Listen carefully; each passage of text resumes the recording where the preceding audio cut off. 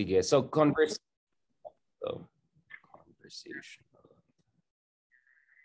And Tagalog ba? We'll try to speak in Tagalog. Is this correct? Or... Isa lang, no, Brian? Basta ano na lang. Yeah, I think that would be fine also.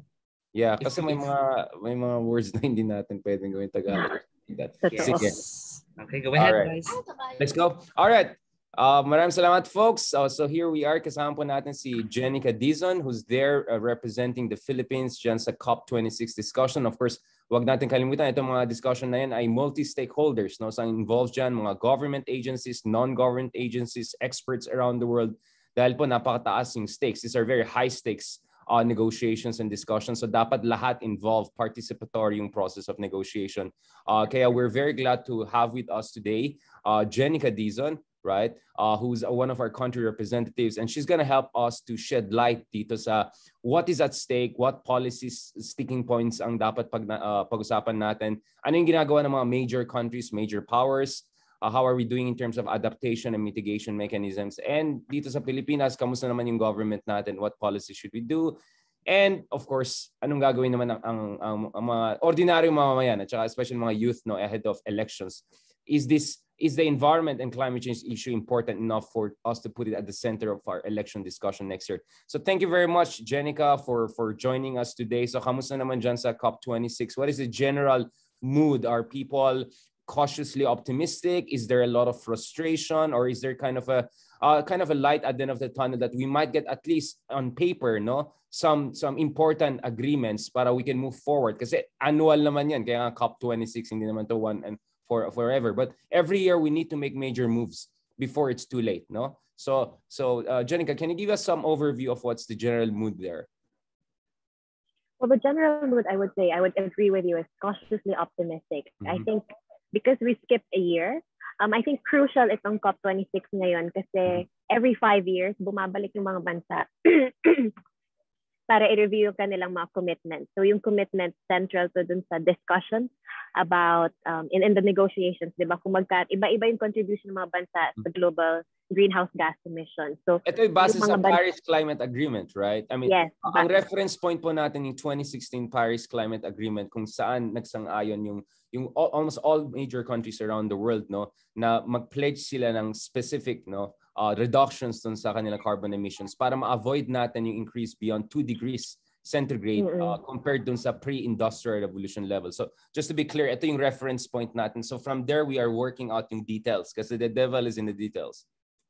Pero ang sinasabi nila, 1.5 pa lang, code red na, di ba? Yun ang lumabas sa huling report. So tayo pa lang ngayon, 1.1 degrees Celsius na ating naramdaman, pero 'di ba sa Pilipinas pa lang ramdam na ramdam mo yung epekto ng pagbabago ng klima at yung naging pagbabago sa panahon natin, 'di ba? Stronger drought, talagang matinding La Nina at El Nino events na talagang nakakasira ng buhay at ng kabuhayan. So high stakes, sabi mo nga itong COP26, at dahil every 5 years nire-review yung commitment at kung paano nila gagawin, di ba madaling mag-commit, madaling magsabi ng mga numero, pero kung paano nila gagawin yun at kung paano tutulungan tayo ng mga developed countries. Kasi kung iisipin mo, hindi naman, yun nga sabi natin, hindi equal ang share, hindi equal ang kasalanan sa ating crisis ngayon. So merong commitment, nandun din yun sa Paris, na tulungan ng developed countries, ang developing countries tulad natin na maka-adjust through climate finance. So isa rin yun sa isang discussion kasi may 100 billion na committed pero hindi pa rin yun nakikita or hindi pa rin yun talagang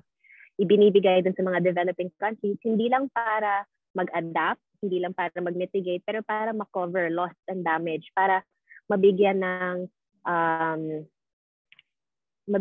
assistance yung pagkawala ng buhay at ng kabuhayan. So, I would say generally cautiously optimistic, pero mahirap. I mean, ang formal negotiations next week pa. So, maraming plenary events, maraming speech, pero makikita talaga natin, ang sabi mo nga, the devil is in the details, next week kung paano talaga yon lalakarin at mapapatupad. Right, kasi medyo more symbolic, general yung agreements natin back in 2016 in Paris. But now we have to really go to the details. At saka usapan pera yan, no? So there you really need details, you need signature, you need, hindi lang pledge. We want money coming in because many countries need that. No, before we go dun sa case ng Philippines, kasi napaka-vulnerable countries tayo, multiple indices, top 10 tayo in the world, HSBC, the Global Risk Index. So clear yung Philippines very vulnerable. We can discuss that later on. But going back again dun sa global level, no? Of course, ang principle dito is common but differentiated responsibility. So lahat tayo may responsibility. But yung mga mas malaki yung contribution dun sa carbon emissions at yung greenhouse gases since the Industrial Revolution era, mas malaki of course yung kanilang responsibility. But of course, things get interesting, Jenica, because if you look at the numbers, while it's true na yung Western countries and later on Japan, no, ay major contributors to carbon emission, and then later on Russia and Soviet Union, the reality is that if you look at the huge part of contribution to overall concentration on carbon emission, a lot of that actually happened in the last 34 years within our lifetime. And this was the era of rise of China, and of course, to a lesser degree, rise of India and other major emerging markets, Brazil, so on and so forth, right? So kaya nga, ang malaking sticking issue dito is hindi lang yung pledge ng mga mayayaman na industrialized country. I think we had President Joseph Biden going there, apologizing for Trump withdrawing from the agreement, talking about close to $2 trillion in assistance. He has made pledges on the part of the US. But yung isang malaking issue dito, hindi nagpakita si President Xi Jinping ng China. And China, based on the latest data, is not only the largest contributor of carbon emission by far, no?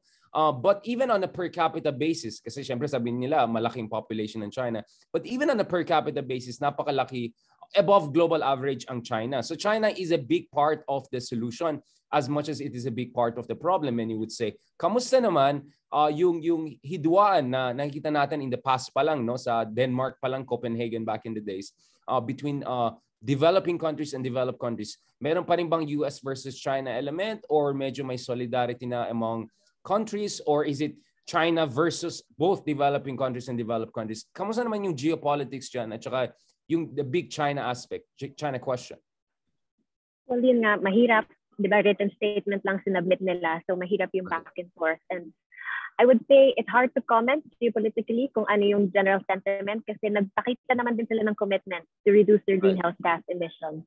And kung iisipin natin, related pa rin lahat. Kahit historical responsibility ng developed countries, yung naging industrial revolution and yung cause ng climate crisis, per capita na mention mo nga malaki pa rin, kailangan pa rin i-discuss kasi, di ba, kaya rin lumiit yung emissions ng ibang developed countries ay dahil in-outsource nila yung trabaho sa China.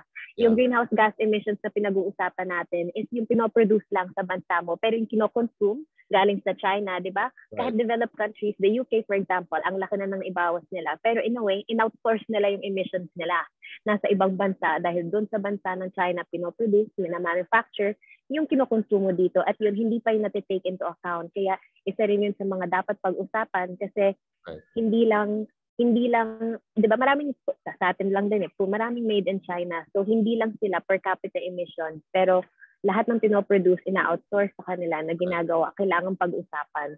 So I think these things, yung maliliit na nuances, as you said, the details, ang kailangang lumabas sa negotiations at sa mga talks next week. Yeah, I mean, of course, this is as a global factor yung China, diba? So obviously, that pushes up their emission levels. But of course, one concern with China is yung coal production nila ay mataas pa rin. No? At nakita natin, nag-pick up pa yan in recent months nung nag-increase ng coal prices.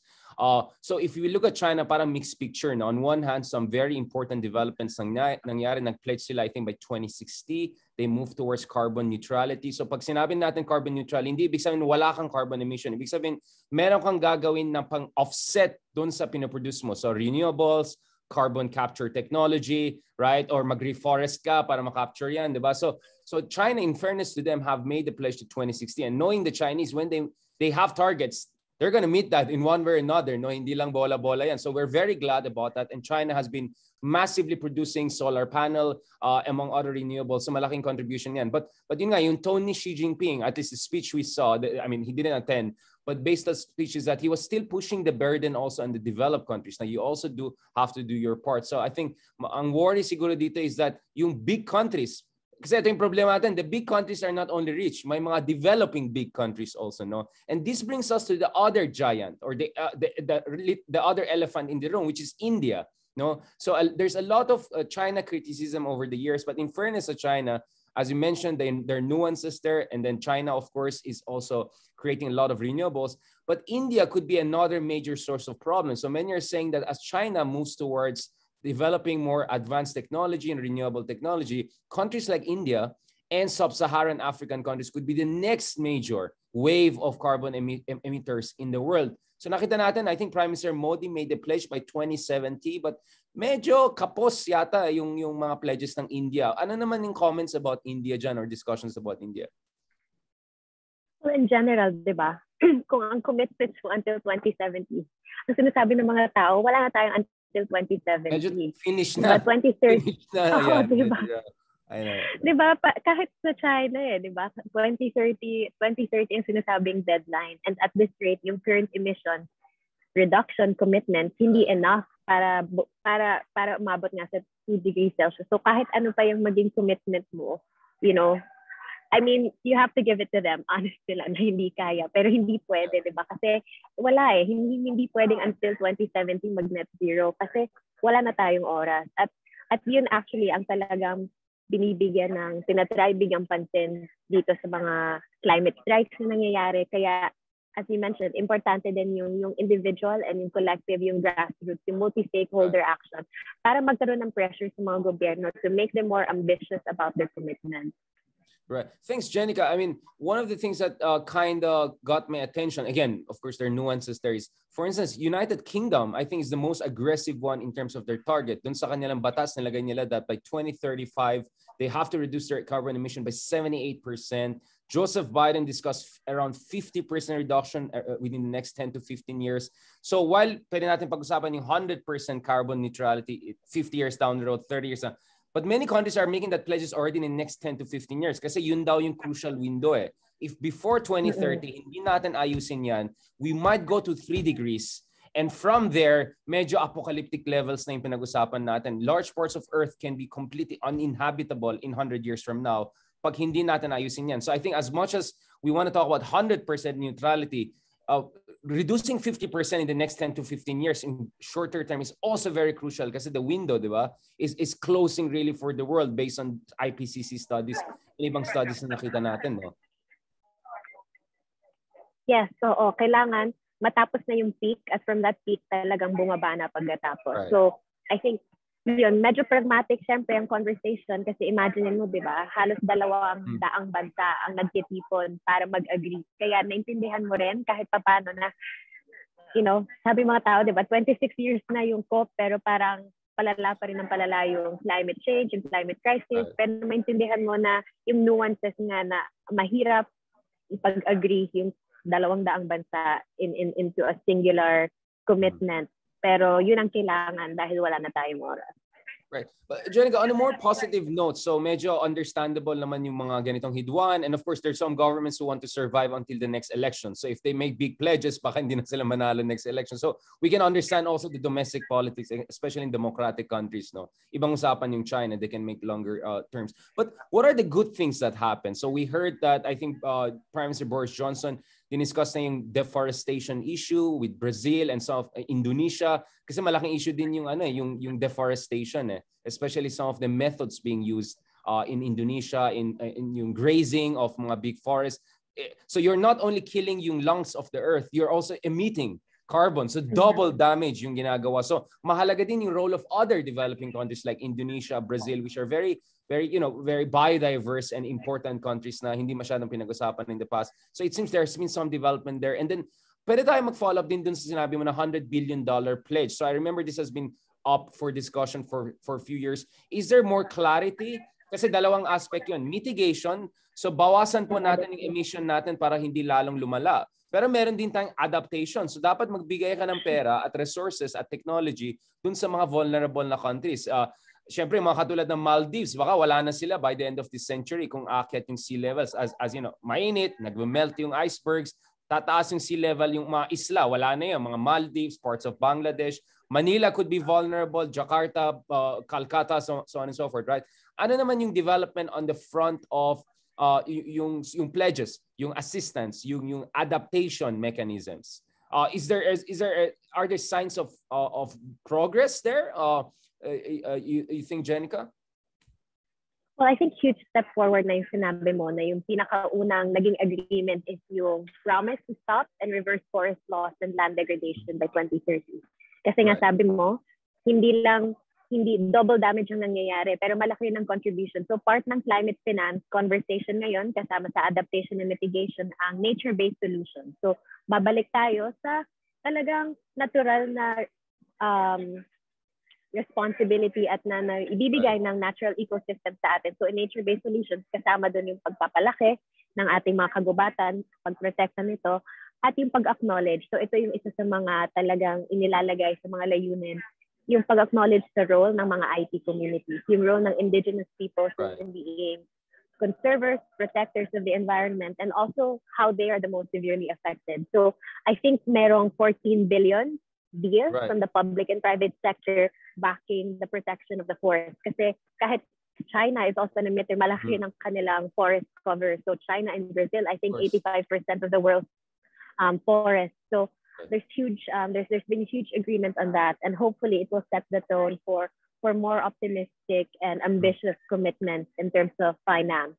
So hindi lang contributions yung pinag-uusapan dito, pero importante is kung paano ipapalagana, paano ibibigay yung climate finance na committed na from before.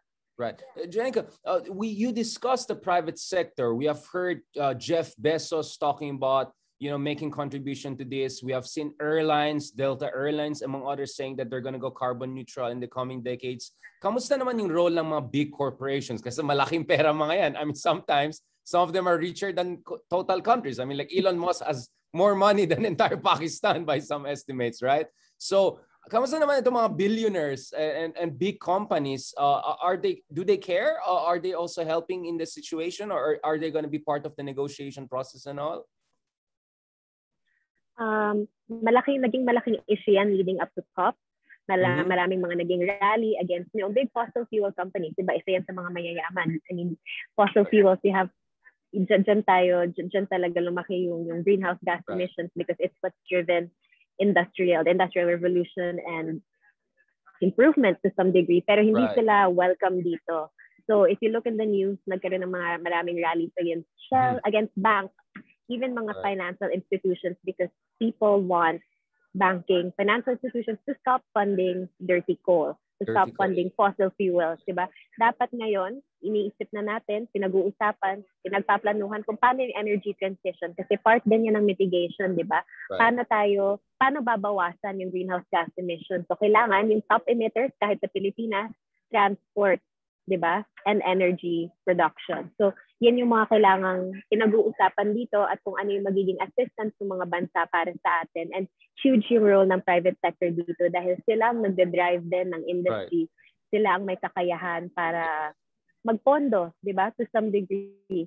And if there's commitments on their end, commitments on the government, then I think I'd be more optimistic about how to operationalize the commitments that the different countries here are giving.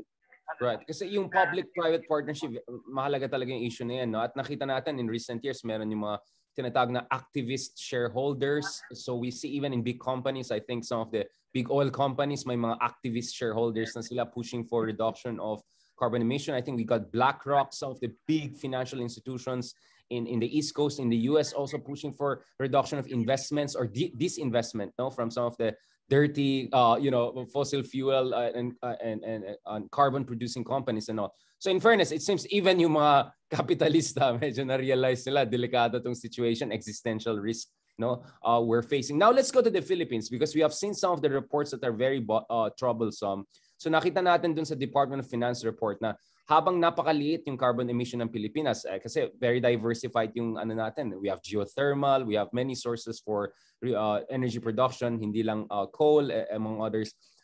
Philippines lost more than $1 billion noong 2020 lang because of yung mga typhoons and all. And the numbers could reach $10 billion in the coming decade, kung hindi naayos ng sitwasyon. Doon sa report ng World Bank and IMF, nakita natin na there's a 40% chance na within the next 50 years, trillions of pesos will be lost from our coffers because of the damages that are happening. And up to 1 million Filipinos could be displaced. Hindi lang thousands, hundreds, but million Filipinos could be displaced if hindi maayos itong climate change. So, kamusta naman yung position ng Philippine government? So, we are not the bad guys here. We're kind of like the innocent bystanders, you can say, by some estimates. But is the Philippines also moving in the right direction on both fronts in terms of mitigation? Are we also trying to diversify our, maybe stop coal factories? I think ADB is going to help us with that. Are we going to do more renewables? And also, are we going to aggressively also push na tulungan tayo ng ibang bansa, no? Para magkaroon tayo ng adaptation mechanisms and technology? Well, I think meron lang tayong gustong i-correct na misconception, no? Na kahit, globally, maliit nga tayong emitter, right, but you would say pwedeng tayong innocent bystander. Right. In terms of low and middle income countries, nasa top 25% na tayo ranking in terms of our emissions. So in a way, as a middle income developing country, right, malaki na rin actually ang greenhouse gas emissions ng Pilipinas. So significantly increasing siya throughout the decades. And that's why there's huge push for right, clean transport and renewable energy transition. So yun ang malaking issue ngayon sa atin kasi developing middle income country na tayo. So hindi tayo tulad ng Maldives na talagang totally innocent. Kung tutuusin, right, malaki na rin ang development na nangyari sa atin and largely because of our fossil fuel dependence. So I think yan ang magiging malaking discussion. And coal factories, if I'm not mistaken, we have also built some coal factories, dirty coal, in the past decade or so. So this has been an issue for environmentalists. So yeah, I mean, thank you for pointing that out. As innocent as we may be, but we are also not doing our part, perhaps, in making the situation better, right? Parang we need to shift and stop hiding behind, vulnerable tayo yung pinaka-apektado, pero contributor na rin tayo ngayon because in terms of our ranking, nasa top 25% na tayo. There's been huge commitments from the government, diba? 75 decrease in reduction of our greenhouse gas emissions, pero 2.71% lang ang unconditional. Ibig sabihin, 2.71% lang yung talagang babudgetan ng gobyerno or part na ng existing projects in terms of emissions. Yung more than, ilan naman natira, 74% nun ay conditional. Ibig sabihin, nakadepende sa magiging tulong throughout the climate finance scheme. So, yun ang talagang kailangan bantayan kasi kung hindi tayo tutulungan, ibig sabihin ba, hindi tayo gagalaw? So, yun ang talagang kailangang stronger ambition na kinakampanya. Kailangan ng stronger ambition at the national level. Right. So, Jenica, you're saying we have to be more proactive because thank you very much for pointing that out, that indeed, actually, to correct it, we're not that innocent also, but we're also, but unfortunately, we're also a bystander in the sense that yung influence natin ay limited on a global level. But we have to have the moral ascendancy, right? If we're gonna demand other big countries to make big sacrifices, dapat tayo mismo nagpakita rin tayo ng initiative, no? So siguro mahalaga na i-raise din ito. What about on the front of getting financing and help? Kasi hindi naman mura po na i-stop natin yung mga coal factory na ginawa natin. Hindi naman cheap yun. So the transition process is going to be hard and expensive. We need to revamp yung ating infrastructure. For instance, electric cars, a lot of them, Tesla cannot even be acceptable in the Philippines pa. So medyo backward tayo on that level. No? So we need to spend billions, no, potentially of dollars over the coming years to get that together. Is there any indication or at least conversation sa inyo, sa mga people involved in these issues that, is there a roadmap for the Philippines in that direction? And are you optimistic that at least under the next admin, kasi yun nga, patapos ng Duterte admin. So really the conversation should be about the next administration. Is there a roadmap on that front?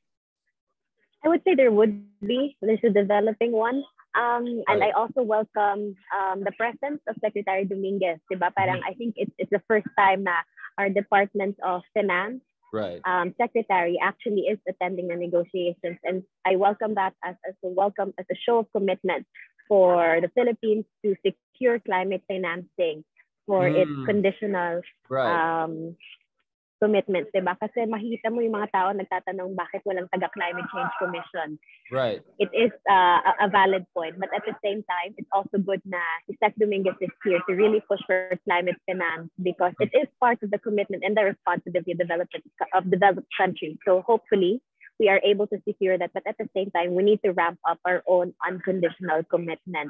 And that's through, as you mentioned, although mahal, yung energy transition and yung transition to cleaner transport at the same time, all focus on nature-based solutions. No, hindi lang tayo puro tech. There's existing nature-based solutions that we can do and invest in. You mean geothermal, tide, yung mga ganon? Is that what you're saying? Or are you saying that yung mga methods of farming or agriculture or building our houses could be more nature friendly or nature sustainable, something like that?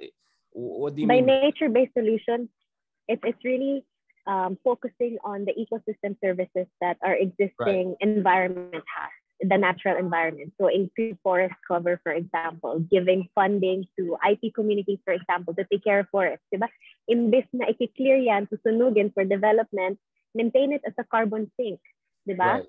Our wetlands are also have a huge contribution to be a carbon sink. Even blue carbon, yung mga dagat, yung coral. So really protecting the environment, investing the environment is helping us reduce greenhouse gas emissions. So you can do both, invest in technology, invest in the natural environment, and the caretakers of the environment, which are, closest to them are our IT community. So that's what really, us from the civil society want to put at the forefront and want to push more. And obviously also push for climate justice. Yun nga, we're still a vulnerable country and talagang tayo yung mas nakaranas ng epekto ng matinding pagbabago. Yes, disproportionately. So climate justice and climate finance go hand in hand in that sense. Right.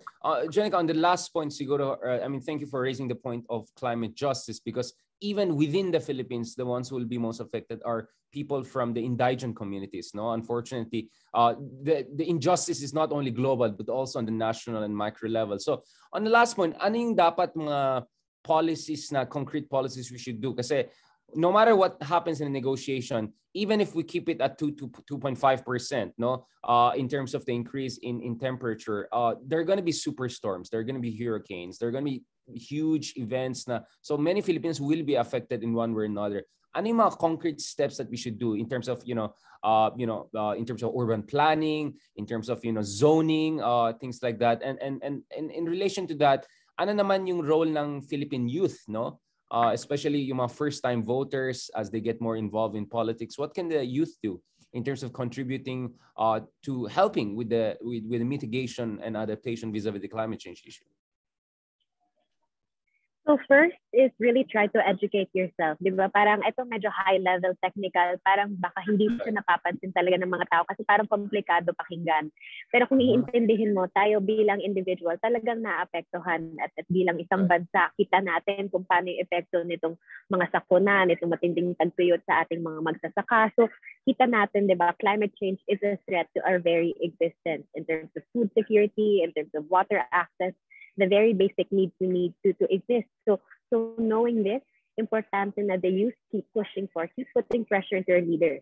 Sabi nila, wala namang napapalaya ang mga pagrarally, ang mga pag-strike, pero hindi, di ba? It helps put the conversation into the consciousness of the general public. It's picked up by media, talagang mas napapalaganap yung kaalaman ng mga tao dahil may mga nagpupunta sa kalsada para mag-rally at mag-pressure sa ating mga leaders na nandito para kumuha ng commitment at magbigay ng kanilang mga pangako rin and strategy to really operationalize. Kasi madaling magsabi, madaling mag-commit, pero yung mga, kung paano ba nila ito operationalize, ang talagang kailangan nating bantayan. Yung compliance, no? Yung enforcement ng compliance, napakamalaga. Right? At the end of the day, and implementation. Yes.